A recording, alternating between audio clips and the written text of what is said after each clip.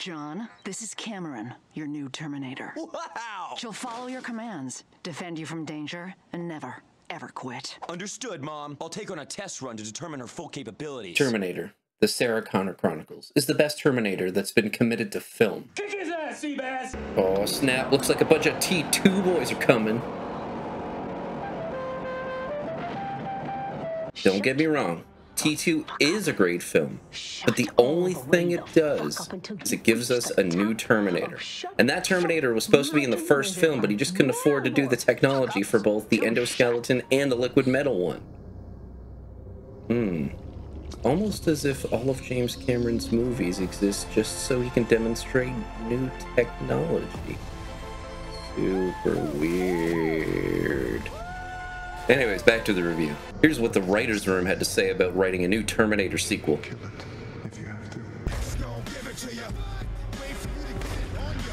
Alright, before we get into the discussion, let's talk about the previous films briefly. Terminator 1, 1984, is a simple, effective, horror sci-fi action with a time travel element. 8 out of 10 Arnold surgery faces. Absolutely will not stop. Ever. Terminator 2 Judgment Day, 1991, is a big-budget remake, much like Evil Dead 2. It's a great film, but we've already seen it. 9 out of 10 Arnold can't smile faces.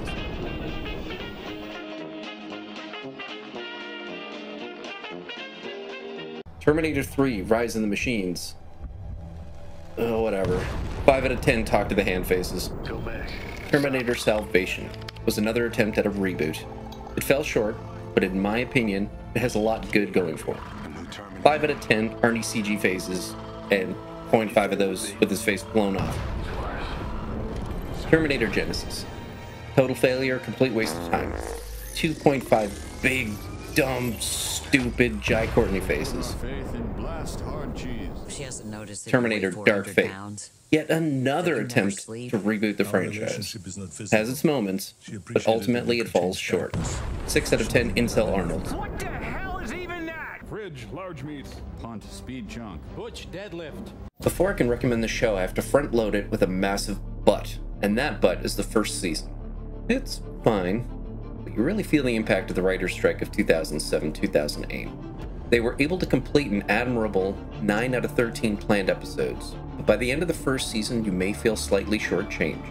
Many of the elements meant for Season 1 end up shoehorned into Season 2, which makes for a breakneck speed at times. The pilot opens with Sarah and John on the lam. We get a sense that they live very much day to day, whether it be hiding from authorities or a Terminator. In the very first few minutes, both horrors are realized. We get a taste of the nightmares they've both been hiding from. We get the showrunner's promise of big screen action on a TV budget. The main arc focuses on stopping what they believe to be the birth of a new Skynet. While being pursued from the Terminator, they time jump to escape in the pilot. We meet several characters, new and old. Connections to the existing Terminator lore is established before the showrunner can branch out into new stuff. Season 2 opens strong. There's lots of weird, crazy, and unexpected stuff, so let's dive in. Why is Terminator the Sarah Connor Chronicles the best? Because there's ample time to explore the characters, give them added depth, and explore themes and ideas not present in any of the films. For those merely interested in explosions, the show is not for you. For those of us who wish to curl up on the couch and get invested in something, the show is perfect. So what kind of stuff am I talking about? Alright, I have no idea how I did this again. I'm going to break everything down in 6 parts. Alternate timelines, new antagonists, new protagonists, fallibility of John Connor, dealing with loss, musical themes. The majority of Terminator stories, with the exception of Salvation, revolve around time travel. It gets old real fast. Despite the fact that time travel is also present in this show, it's far more enjoyable for one key reason. The show acknowledges alternate timelines. The first film creates a new timeline whereby Kyle becomes the father of a second John Connor, don't at me, and pieces of Arnie's CPU and endoskeleton are discovered by Cyberdyne in the screenplay and deleted scenes. This leads to the events of Terminator 2, where Skynet hastily sends a more advanced and somewhat beta prototype. It fails, all traces are thought to be destroyed, thus closing off the story. T3, T5, and T6 are all variations on a theme, with T5 reaching heights of parody one only dreams of. The show leaps straight over the continuity that would have been informed by T3. It jumps from September 10th, 1999 to present day 2007. In this timeline, Skynet goes online April 19th, 2011. Judgment Day occurs 2 days later. Cameron, John's new protector, claims that Miles Dyson does not build this version of Skynet. When questioned who builds it, she responds that she wasn't sent back for that, but she does say that they know when and where it was born, which gives the show an era to exist in. Also, the notion of each movie needing a new Terminator and a new Protector sent back is lame. Where are the stories of the Resistance? How does the world rebuild after such a war? What happens to John if he's ever called upon to fight? What happens if he's never called upon to fight? So many threads to mine. Also, I'd like to remind you that the TDE was a Hail Mary pass for an all but defeated Skynet, not their end goal, so they likely only had the resources to do it just the one time. And is no one considering the power requirements for such an event? Anyways, I digress. Midway through the second season, we discover that a certain character from the future and his dubious girlfriend Jessie Flores are from an alternate timeline. In Jessie's prior timeline, she watches her boyfriend get tortured at the hand of a Terminator conspirator, which informs her actions for that episode. She tries to convince her boyfriend of the duplicitous nature of the man in question, but as he's from another timeline, he recounts the tale differently. Jessie lets it slip that she isn't interested in preventing the war as much as winning the one in the future. In her boyfriend's reality, Skynet is losing, hence the need to kill John in the past.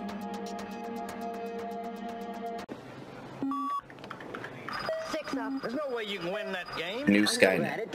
In the films, Skynet is always tantamount to war games. It's a toddler that wakes up and within days throws a damn hissy fit. The show presents a far more complex version of Skynet and explores ethics in AI. Devised by Andy Good, an intern at Cyberdyne, the Turk is an early attempt at creating a thinking chess machine that's more than the sum of its parts. The name of the machine has historical significance. In reality, the mechanical Turk was a crude machine that was later revealed to be a fraud, as it merely housed a man. Another element of the AI is the creation of ARTI, Automated Real-Time Traffic Information Exchange. A Terminator is sent back to ensure its creation. After the Turk is acquired by ZeraCorp, it begins to display intelligence. CEO Catherine Weaver has child psychologist Dr. Boyd Sherman work with the machine until his untimely death. He likened the development to that of a gifted child who was bored. The machine later names itself after John Henry, African-American folk hero and key figure in constructing early American railroads. As the story goes, his heart gave out in a competition with a steam-powered rock drilling machine. She then has disgraced FBI agent James Ellison work with the AI on ethics. Ellison, a man of facts and a man of faith, works biblical allegory into his tutelage. And that's where the show throws us for a loop. They've been building up the Turk and John Henry as the new Skynet, when in reality, Skynet supplanted itself as a backdoor AI several episodes prior and establishes itself by overtaking or possibly creating the Caliba Group. John Henry discovers this AI, identifies it as a brother, and discovers that it has already overtaken about 60% of the civilian internet. John Henry's brother has code similar to Miles Dyson's early work and shares code with the Terminator chassis housing the AI. He discovers his brother's will to survive. The new Terminator. The Terminator sent back by Skynet is a more advanced model than Arnie. Dubbed the T888, it is also an infiltrator, modified to learn as it goes. Along with physical differences, the CPU is designed to be tamper-proof, negating its use by human resistance when captured. Despite being nearly destroyed, the machine rebuilds itself and captures the human scientist in order to regrow its exterior. It then fashions itself after a failed movie star and resumes its mission. Praise and psychological warfare. New to the Terminator lore is the notion of human collaborators, men and women from the future who assist Skynet in their endeavors with pre-Judgment Day time displacement as their reward. This also extends to employees of the Caliba Group, whose top-secret operations ensure the creation of Skynet and the gathering of the raw materials needed for their mechanical war machines. The Resistance once again sends a Terminator back to protect John. And while Cameron is a derivation of the endoskeleton we've seen before, she's unique in that her frame is more unassuming, much like the original Lance Henriksen model that was to be in T1. The advanced models were always meant to be infiltrators, meant to get in close and take care of key figures discreetly, which is hard to do when you're this guy. According to the Sarah Connor Chronicles Bible, her CPU is set to read-write, unlike Arnie, as mentioned in a deleted scene from T2, which means she's free to learn and grow, for better or for worse. She has her own agenda. It isn't exclusive to John's instruction at this age. She doesn't sleep. She does her own thing at night, which is explored in a few episodes, such as Season 2, Episode 11, Self-Made Man. She discovers a Terminator that arrives out of time, unlocks his secrets, and then ends him. She becomes somewhat unreliable when damaged at the start of Season 2, leading to some fascinating explorations of the character. After sustaining heavy damage in battle, John theorizes that she likely wasn't designed to fight other Terminators. She's based on a human, Allison Young, human resistance fighter. There's an indication that she has a strange relationship with John in the future. He keeps her close and keeps most other people out. It's not clear whether he had a relationship with the human she ended up replacing, or whether John simply prefers the company of a non-human because he needs to detach himself from other humans, as he bears the guilt or burden of sending so many men and women to die in his name for the greater good. Cameron lies, which is expected, as sometimes she's needed to in order to complete a mission. More interestingly, she also lies to John. She designs a self-destruct button for John in Season 2, Episode 17, Ourselves Alone. After sustaining damage and after discovering that the damage is somewhat permanent, she comes up with this solution. James Ellison, FBI agent tasked with solving the murder of Miles Dyson and the destruction of Cyberdyne Systems back in 1991. Sarah's escape from Pescadero Mental Hospital informs his worldview, as do her stories of metal men and visions of the apocalypse. Here we discover that the continuity of the first two films is intact, and that the showrunner intends to honor and respect what came before it. Cyborg resistance. Look, I'm gonna be real with you. If machines wanted us dead, they'd get the job done. Like, fast. There's no scenario where humans, whose brains operate the speed of molasses by comparison, would be able to outthink any AI. This worked in T1 and T2, as the internet wasn't widely understood. But in reality, any competent system would spread, replicate, build redundancies, use social engineering, and play the long game to kick our monkey butts. The show introduces the concept of a third party, a subset of AI Terminators that have no interest in Skynet's massacre of humankind. Catherine Weaver, the T-1001. She assumes the control of human whose death involved a Terminator. An endoskeleton was found in plane wreckage that took the life of Catherine and her husband. She assumes her identity, raises her child, and develops an AI child of her own in order to combat Skynet in the future. Under the tutelage of James Ellison, the merged entity that was the Turk and the body of Cromarty is at the early stages of knowing right and wrong and good and evil. He's also beginning to learn the value of humankind in the form of Savannah, Catherine's daughter. Normally I despise when non-canonical characters are introduced in consumable media, but Derek is certainly the exception. Brian Austin Green's performance as a battle-hardened soldier from the future stands out in the show. He sells the notion that he's seen some and has little time for distraction. Michael Biehn played this effortlessly in the first film, and no one else in subsequent films has matched the tone needed. An AWOL member of the human resistance, she is disillusioned after an unfortunate run-in with Cameron, who claims to speak for John. Cameron is more than flippant when questioned about a mission that ended in near-catastrophic failure and total loss of life. She seems to forget about the human cost and casually reveals that as a result of the mission, Jesse miscarries. The fallibility of John Connor. Throughout the films, little is given of John's character. John in T2 is a cocky little Sure, we get a glimpse of battle-hardened future John, but no clear leadership is on display. Except in a deleted scene where he asks that the Arnie model set up his CPU to learn, leading to the heart and soul of that film. John in T3 is a drifter slacker, and John in T4 is labeled a false prophet. John in T5 is a Terminator or whatever, and John's pushing up daisies in T6. John in the show is still trying to overcome adolescence and make the jump to leader. We see an arc over the show, really beginning with the events of the pilot. Still relying on his mother to fix the problem, he tells her that he can't keep running. At the start of Season 2, it's revealed that he's forced to kill a man that had his mother pinned down. John makes decisions that don't sit well with his mother and Derek, including not terminating Cameron when she goes AWOL. The series ends with Sarah stating that she would end Skynet for him, almost knocking him down a few pegs in her eyes, possibly. undermining John. Not all of the human resistance implicitly trusts John just because his mommy says so. Derek's girlfriend, Jessie, plans an elaborate ruse where she gets a character named Riley from the future to keep John from Cameron. She sends her back in order to seduce him away from Cameron, away from the Terminator. Not just because she's a Terminator, but because it doesn't line up with Jessie's goals, and for her own personal reasons. Derek in an episode tells John that people do not always agree with him, and like him even less often. John's isolation. It's implied that John has isolated himself with Cameron, and much is filtered through her, causing friction in the ranks. Did John's warfare tactics and outside thinking require that he isolate himself?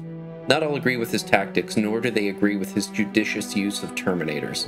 Reese even questions Cameron's place in the past, and is opposed to using metal, because at the end of the day, they still retain their core programming despite whatever methods are used to wipe them. John and Cameron's relationship. It's implied that they had an unhealthy relationship, whether it be codependent or John merely distancing himself from humans so that he can converse with someone more capable of making calculated and less emotional decisions. Was she sent away? Was John in love with her? Or Allison? Both? When damaged, Cameron begs for her life and states that she loves John. Was this her true feeling? Was she minding what humans would do in this situation, or was she enacting something that Allison went through before Cameron terminated her? Did John send her away because of reliability? Or was he too reliant on her, and he became aware of that? Does future John keep secrets from Cameron? She certainly believes so. The death of John Connor? There are several hints that John is killed by a Terminator. Derek mentions this to him early on. Cameron mentions it, and in one of the final scenes of the show, kind of speaks to it as well. But what was there is still there. And will always be there. So down deep. You want to kill me? Yes. I do.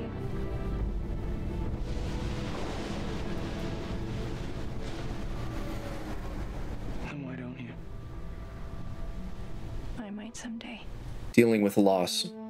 The films feature death, sure.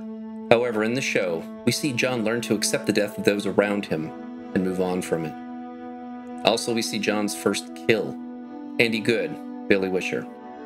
Andy Good, as Billy Wisher, creator of the Turk, and by extension the Oppenheimer of this show, later confides in Derek and grants the mission to end his life in the past in order to avert the future genocide.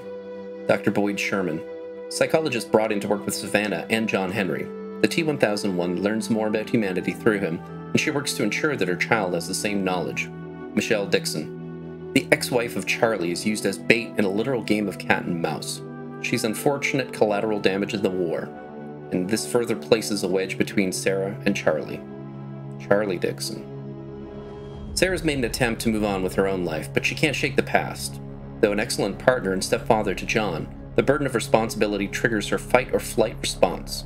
He dies protecting John in Season 2, never having stopped loving either him or Sarah. Allison Young, the model that Cameron is based on. It's unclear whether she was close to John, or if Cameron merely adopted this as a strategy to get into his inner circle before being reprogrammed or repurposed by the Resistance. Martin Bedell, a future soldier who sacrifices himself in order to save John and Kyle. John and Derek rescue him in the past and prepare him for what lies ahead. John learns early about sending soldiers to die. Riley Dawson. Riley is rescued from the war-torn future and sent back to the past under the guise of grounding John to humanity by keeping him from Cameron. In reality, she's being used by Jessie in the hopes that Cameron terminates her so that John loses total confidence in her. Derek Reese. Possibly the most accurate and devastating death on TV. A Terminator does their job, and there's no fanfare, no swelling of music.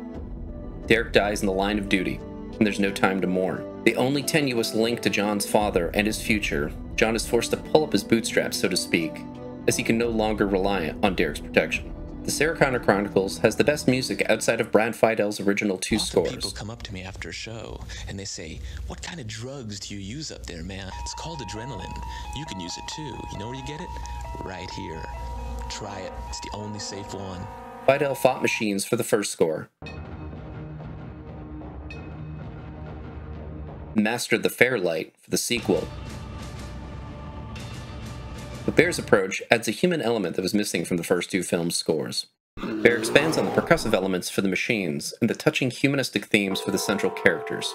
Here's but a few. Sarah's theme moves from a minor key to a major uplift. It's meant to split between Sarah's duality of mom and ultimate hero.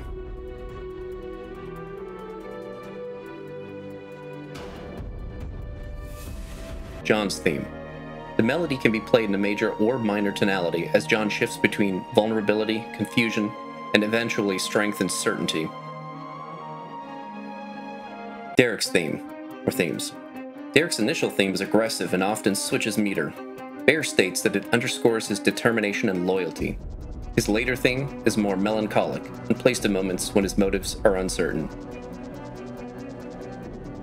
The Infiltrator theme, the rhythmic dying robotic breath, occasionally used when Cameron's motives are questioned.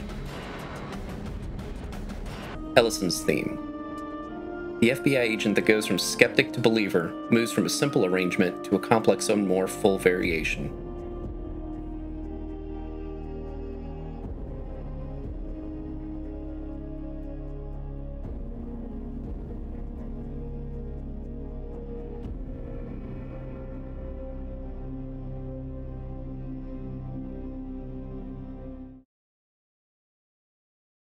Dollhouse. Say it again. Your brains are... Okay, Dollhouse, freaking house. Fox canceled the show because money. And because Dollhouse was one place higher on the ratings. And what was Dollhouse, you ask? Because you definitely don't remember? Well, I'll tell you. It was legendary auteur/featured garbage human being Joss Whedon's show about women being turned into sex dolls or something. Why would you say something so controversial yet so brave? You're insane, because I would never write that. So where was it all headed? Nothing official is known, but there is a legendary forum post that was either written by showrunner Josh Friedman or by one of his writer-producer cronies that laid out a 4-season structure for the show. Could I find this post? No, just its tribute.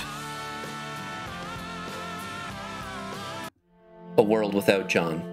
In the series finale, John and Catherine Weaver use a time displacement machine to return to the future she's presumably from.